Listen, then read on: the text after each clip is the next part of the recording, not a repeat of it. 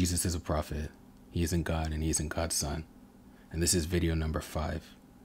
And this is probably one of my favorite reasons because it demonstrates the continuation of religion, namely the Abrahamic religions. So that's Judaism, Christianity, and Islam. And I love this reason because it shows us that every single prophet preached the exact same message, which was monotheism, the oneness of God. And in this reason, it actually comes directly from the Bible, and it's Matthew 5:7. And to give you some context, this is where Jesus was asked, have you come to abolish the commandments, and specifically the 10 commandments that came from Moses, which is the basis of Judaism? And Jesus' response is beautiful. So in Matthew 5:17, it's, think not that I have come to destroy the law or the prophets. I have not come to destroy them. I have come to fulfill them. And I find this so beautiful because when you look at the 10 commandments, what is the first one? The first one is, you shall have no other gods before me, and you shall not make. So that's the first one. And the second one, you shall not make for yourself an image in the form of anything in the heaven above, or on the earth beneath, or in the waters below. You shall not bow down to them or worship them.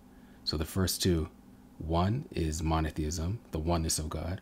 And the second one is, do not associate anything you can think of to God, meaning idols, meaning even thinking that Jesus is God. Because if we have seen Jesus, that means that, and if people believe that Jesus is God, that means we've seen God.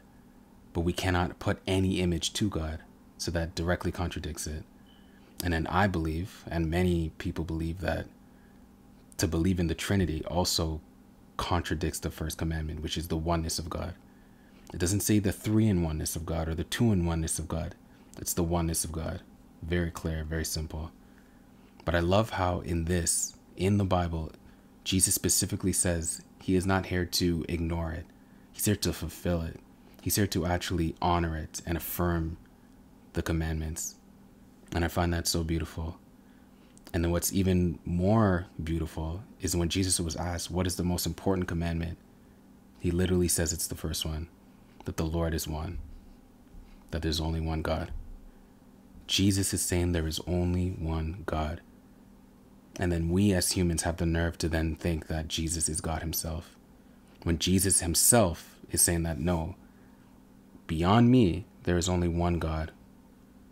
And I am not here to even dance around the 10 commandments that came before me. I'm here to honor them, affirm them, and fulfill them. This is reason number 5, and it is a beautiful, beautiful reason. And I love Islam so much because Islam honors all the things in the Old Testament, all the things that came from the past. It honors all the things that are crystal clear. It honors it to a T. It honors it and doesn't contradict it at all. Because in Islam, the fundamental thing that we believe, the fundamental ideology, is that there's only one God worthy of worship. And when people think, and including myself, when I used to think, oh, but is Allah a separate God? No. Allah is just Arabic for the God, the one God. It's every single prophet. They all worship one God, the same God. There's only one creator.